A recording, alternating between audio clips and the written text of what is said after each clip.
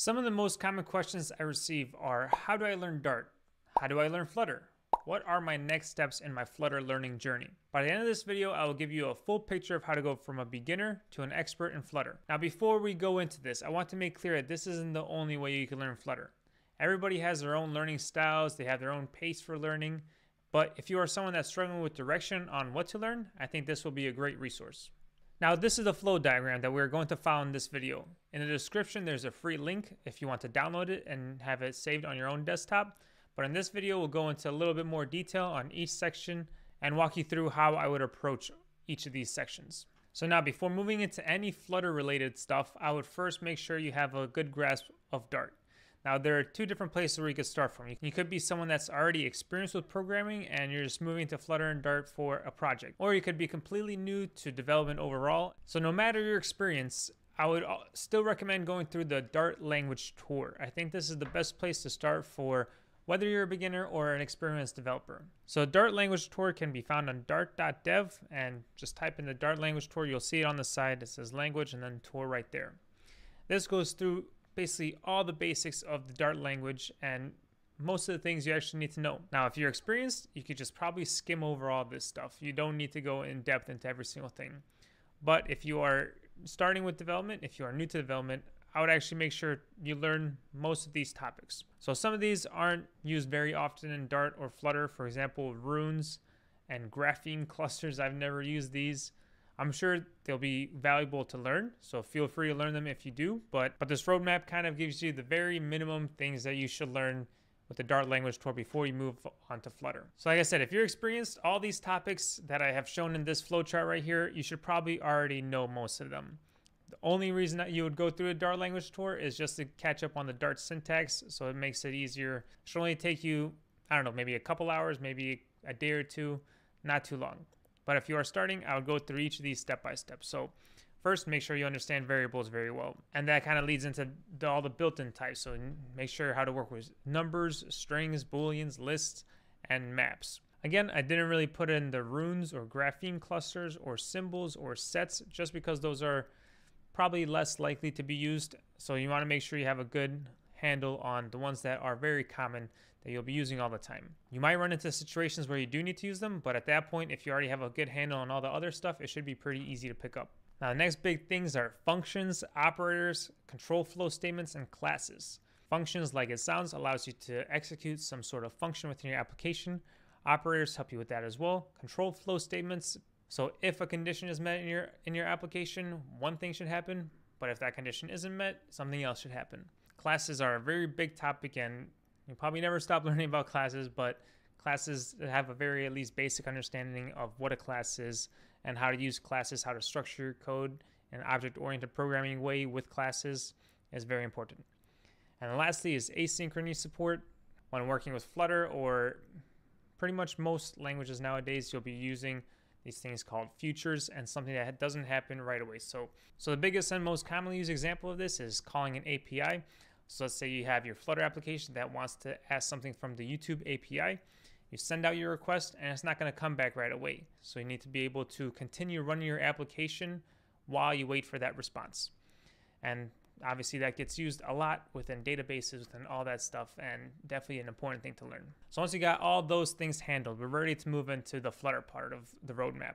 The Flutter part is separated into three different sections: Flutter Beginner, Flutter Intermediate, and Flutter Expert. So the very first place I would begin with Flutter is just learning what a widget is and the two types of widgets, which are stateless and stateful widgets. There's a very common term in the Flutter community that everything is a widget. I mean, it's technically not right, it's a render object, but just forget about that. Pretend everything's a widget at the beginning. And your whole app is just a big widget tree of widgets, pretty much. So it's very important to understand what a widget is. So stateless widgets don't really hold a state, but stateful widgets do hold a state, and you update that state using setState. And that's the next topic I would make sure to understand. So I want to make sure you understand how a stateful widget actually handles state and the state lifecycle, and when and how you should use the setState function. Now, the next part is relatively straightforward. You need to be able to handle user inputs and forms. Almost every application, every website will have some sort of way that the user can interact with that application.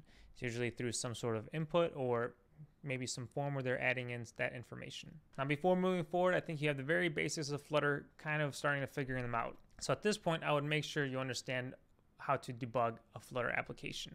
Most of the learning process is through trial and error, through trying things and trying to figure out how to fix them.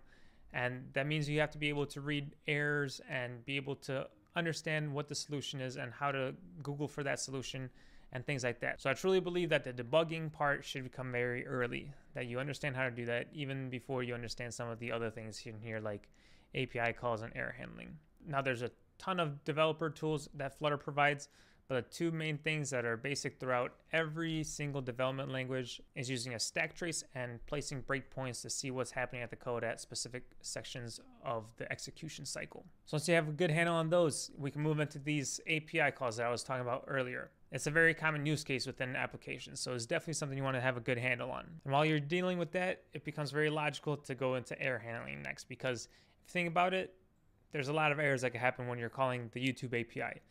What if you're not connected to the internet? Something in your app should happen. Instead of just crashing or just freezing completely, you want there to be a little message that says, sorry, you're not connected to the internet.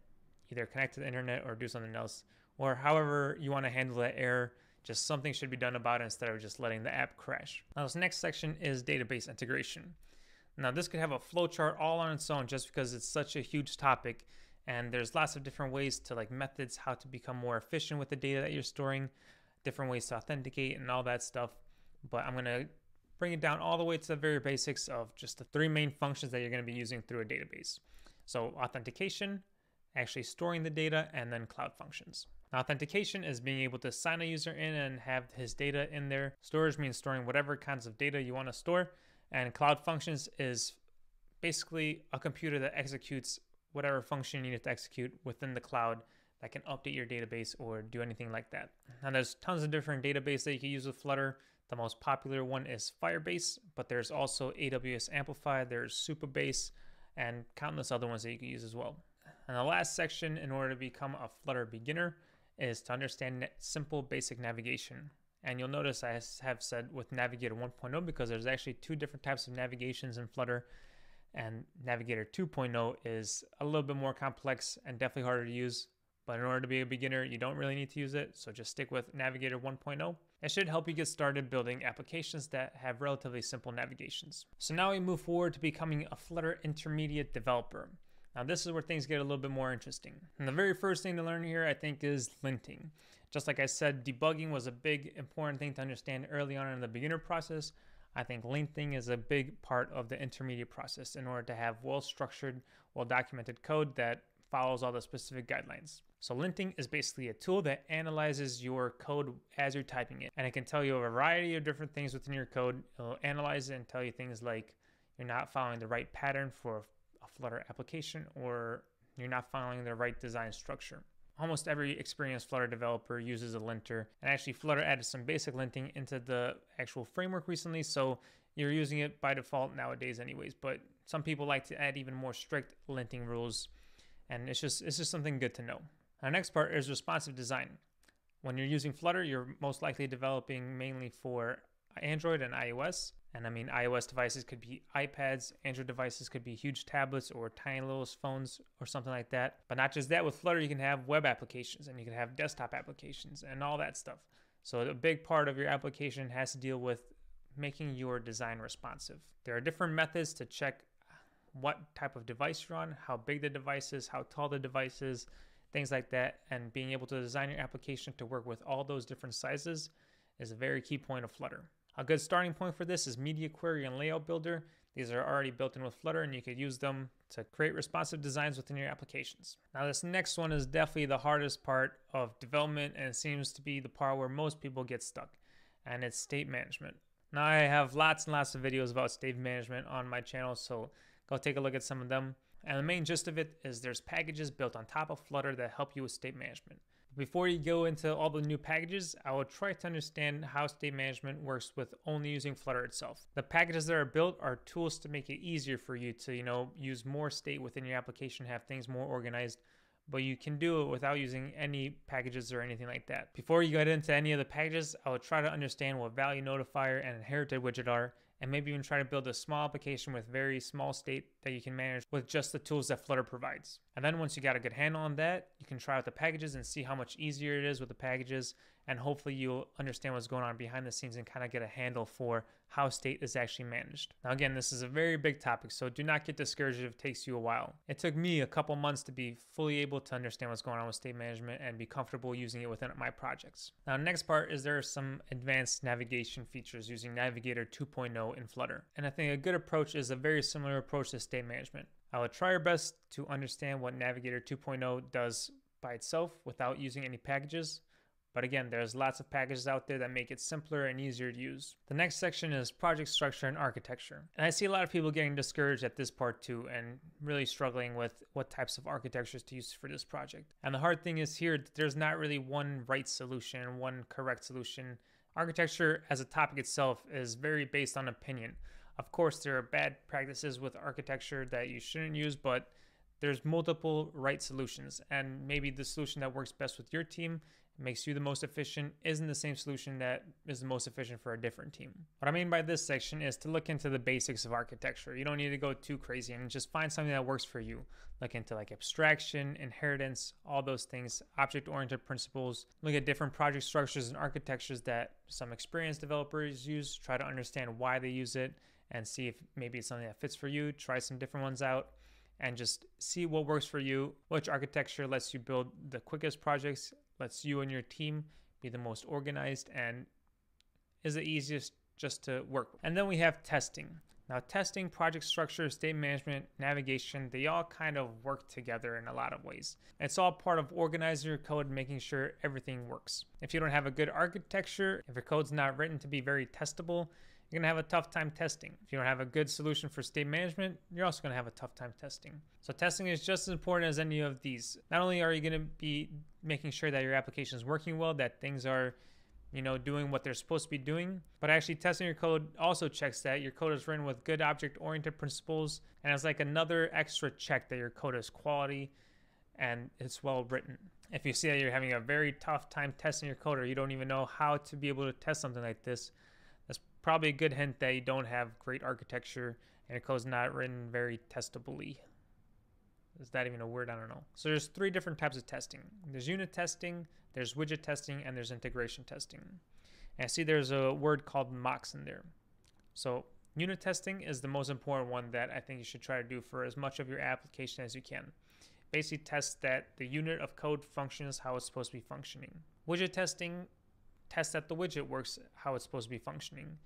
I think those are a little bit less important because Flutter tests the widgets that are in there already. So if you're creating some crazy custom widgets or using some package widgets in them that's not very well tested, maybe that's the point where you should add in some widget tests. So integration testing basically tests the app as a whole, and you can kind of walk through the app, like click all the buttons, make sure it does what it needs to be doing. And then there's a word mocks in there. So mocks are very important for any type of testing. Let's say our unit test is checking that our YouTube API call is getting transcribed and used within our application correctly.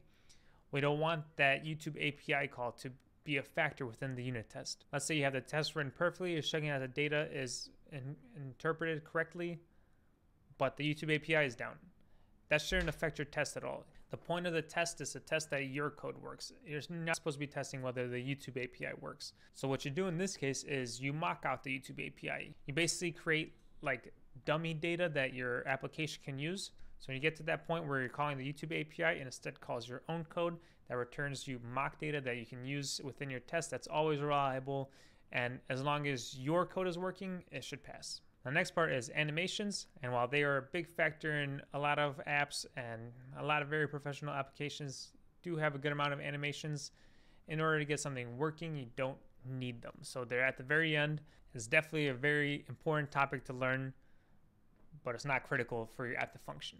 Now the last one is actually deploying your apps, whether this is to the iOS store, this is the Android Play Store, to the web, to any of the desktop stores, the Linux, Windows, or Mac OS store. That's obviously a very key part of building an application. You want to be able to send it out to people and let people use it.